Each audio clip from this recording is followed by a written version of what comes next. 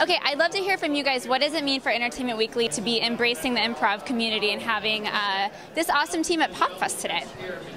I love it. I think a lot of successful comedians come out of improv training, so I think the momentum is already, I think they're recognizing a momentum that's been going on for a little bit.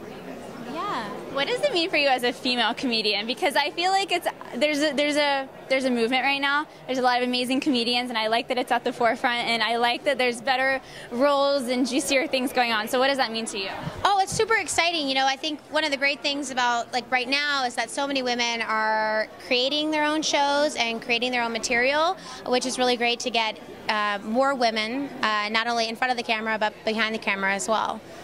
So as somebody that was a founding member of UCB, what does it mean to you to see web series being something that's able to push people to the forefront in regards to when you first started? Because I guess that wasn't around as much, right? I guess I love it. I mean, ultimately comedy's pretty just, I think. If you're funny, people will find out about you. So I love that people can be funny in Omaha and get discovered. If they're funny, the only thing I would say is you need time in front of an audience. I do worry, if somebody is just doing a blog, I don't worry. I don't spend much time worrying about it. Worrying about those YouTubers. I do journal. But you do need time in front of a stage. You do need audience chops. I think that's so valuable for comedy.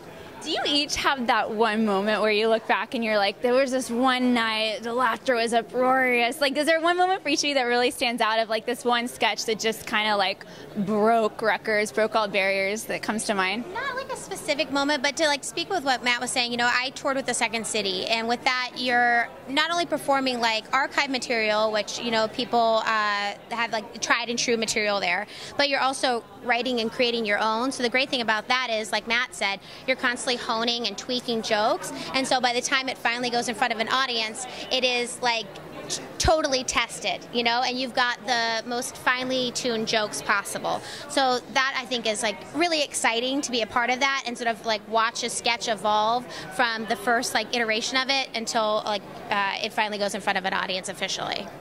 What are your thoughts? That is a very good answer. Yeah. Yeah, solid. I would love to hear your thoughts. Are people... They got it. I'm sure in the comments they're like, that girl's smart.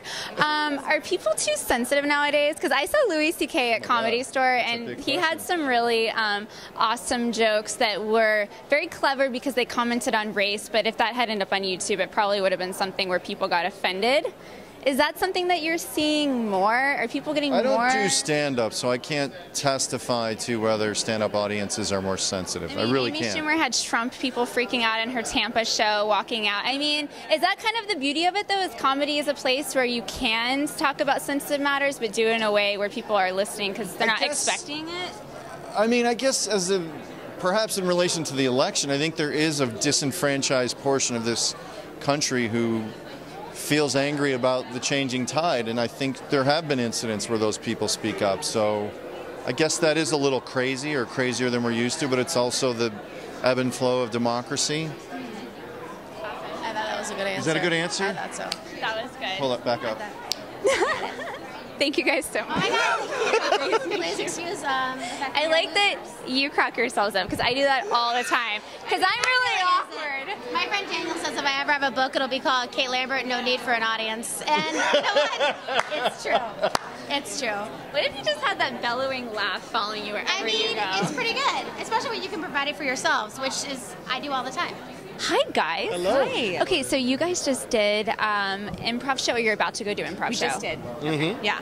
What does it mean for you guys to see Entertainment Weekly hosting, loving improv, theater, community? What does that mean for you guys? Oh, it's super fun. We've both been improvisers for a long time, and improv hasn't always been very mainstream, but now you got a lot of people who are on television and working in comedy that do it, and it was really awesome for EW to give us a little time to improvise here at the festival. Yeah, Entertainment Weekly is such a well-respected, cool, magazine and online and everything that anything they want us to do, I was very game, exciting. Did you guys see the Don't Think Twice movie about about improv from Mike Birbiglia. That's great. Was your shows that you guys were on, was that sort of your moment where you're like, oh my God, I crossed from improv to TV? I mean, that's a big deal. It's funny, I will say, because like I have an improv show tonight.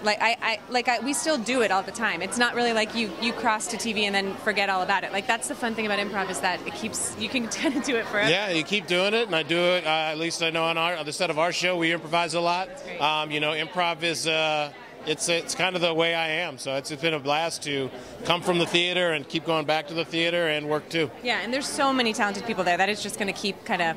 But I'm guessing you guys ditched the day jobs. I'm guessing. Oh, for sure. Yeah, I'm not doing a lot of like coaching or teaching anymore. I stopped nannying. What were your guys? So nanny was your day job? I worked at a video store, which was a store that people used to go to like rent videos. What? I don't understand. I never worked at Blockbuster, but I worked at like really cool boutique video stores. Who is one person for each of you that you would love to go do an improv show with? Well, I'm lucky because my biggest improv fan that I'm a fan of, I actually do get to do shows with. So Matt Walsh, Ian Roberts, Over Matt there. Besser, Right. He's a founder. Yeah. him. I get to improvise with him, and that's. I'm the same. Great. Like when the first time I did a show with Matt Walsh or Besser or Amy Poehler or Ian Roberts, it was like I can remember each show very specifically as being like, I can't believe I get to do improv with these guys. Have you ever frozen? Because I've been to improv shows and I like watching it, but have you ever had that moment where you're just like, or is that rookie style? You guys are way past all that. Oh, yeah. I mean, we've been doing it for a long time, so normally we don't freeze. And if we do, we can make a funny face and dance around, So. And you kind of just, I feel like I even when I do still freeze, my partner has my back and they just kind of cover. Like I feel like we had a moment in the show tonight where I was like, I don't know what the next bit is. And you went for it. Yeah. You just trust your friends. Yeah. Awesome. Thank you guys so much. Thank you. I'm CiGi. You're CiGi? Yeah, I'm CiGi. You were the whole thing. Wow. Yeah. It's like a one-man band thing. Nice. Yeah. Yeah. Did you guys ever have to do this back in the day, like audition tapes and stuff, self-tape? Yes. Oh, yeah, of course. Yes. Do you remember these Still days? do it. Is this an audition tape? Of course. What are we auditioning Yes, for? it is an audition tape for SNL. No kidding. Hooray! Can you imagine? That's still around? What's improv? Quick question. No, my favorite movie of the year is Don't Think Twice with Keegan-Michael Key. Did you guys watch that? And what did you think of improv coming to the forefront feature style? Oh, it's really, it's great. And it's also really strange, though, to see like the world we kind of came up in represented on screen and like the archetypes of our friends and stuff like that, portrayed on screen. It was really great. I haven't seen it, but a friend of mine told me that literally during watching it, she felt herself like cringy, like it was a horror film, like having moments of like, oh my God, so true. Yeah. You identify. Too but true. The funny thing is that the two of you are the other side to that story because you obviously still have a dedication to improv, but you are on very highly watched shows. So what was the moment for each of you where you were like, all right, day job out the window? Ooh. That's a good question. Well, You can say that. What was that? I don't know. I'm trying to That think. was a good what? Good question. Yeah. For me,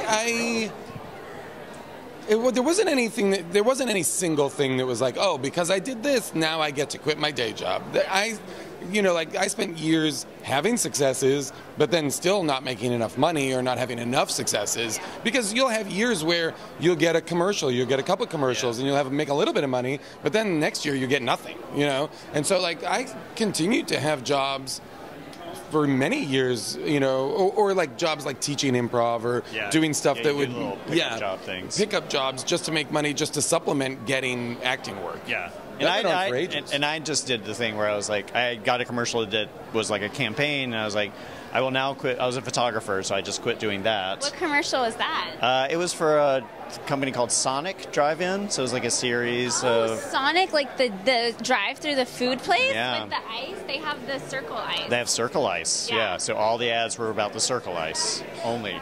Do you guys believe, like in LA, they say that it's either 10 years or 10,000 hours before you find your stride? Do you think this is truth? I think, I think so. I think that's true for like just an actor's rule of thumb, and maybe for writers. I think that's for a lot. I think that's musicians. I think you have to. I think Malcolm Gladwell talks about this in his book. I think there's absolutely like an amount of time you have to put in to become consistently successful at something. You'll have ups and downs within that. Like, I don't think it's like 10 years until you do anything. But the thing is, like, the perception is that you come out of nowhere because nobody knows that you've been doing something for 10 years, and then you start to get exposure. And so only the exposure is what people know of it. They don't know the blood, sweat, and tears that goes into this. Last question. Do either of you guys have a comedy hero that you haven't gotten to meet yet? And they might not even be alive anymore, but like one person you always were like, oh yeah, they're so funny and I love them and I want to work with them. Oh, I mean, for me, it would be impossible, but it would be Mike Nichols, who died a couple of years ago. I never met him, but like Mike Nichols and May, the stuff he did with Elaine May was hugely important to me. And he was somebody that I always felt like I would have loved to have worked with or talked to or something. Yeah. I still have Christopher Guest on my list. I have to tell you one last thing. Okay. I've heard all day, they're going to come back, we'll bring it back. You two are the only ones that have come back, so. We're the best. I really, honestly appreciate that, and that's a testament to comedians, so thank you. Appreciate Thanks. it. Of course. See you guys later. Have a good one.